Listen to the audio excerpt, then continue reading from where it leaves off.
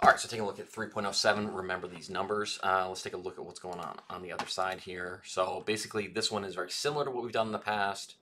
Similar setup. We are taking an input, creating an array list, I guess, first, and adding the input until something causes us to stop adding input.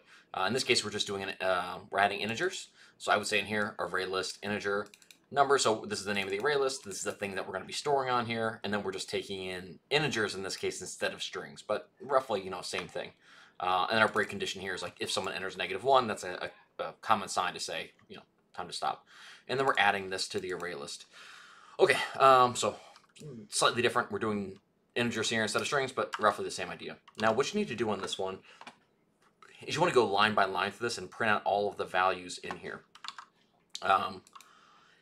In order to do that, I might make a separate video kind of covering this, but for right now, maybe when you look at this in the future, it'll already be here, but look over this. This is going to tell you like how to start by just how do we do this if we didn't have loops, and then how to actually loop through this. Gives you some examples, and so read through this, and hopefully that'll help you kind of get this figured out. But really, it's just taking integers, and then your goal is down here somewhere. You want to go through and print out each individual value.